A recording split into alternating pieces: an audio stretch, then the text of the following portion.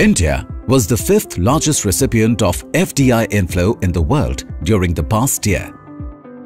So what does this mean for her ambition to become a $5 trillion economy? The key is investment in capital-intensive sectors, and over the next 6 years, India will need to cumulatively attract at least $400 billion in FDI towards capital formation. How does global business perceive the country's prospects?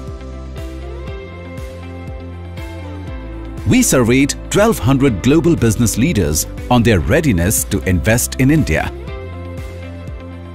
44% across the US, UK, Japan and Singapore are planning additional or first-time investments in India, many over the next 2 years.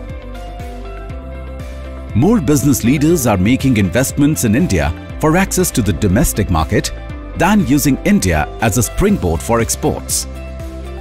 Investors see India as a destination of high growth and a skilled workforce.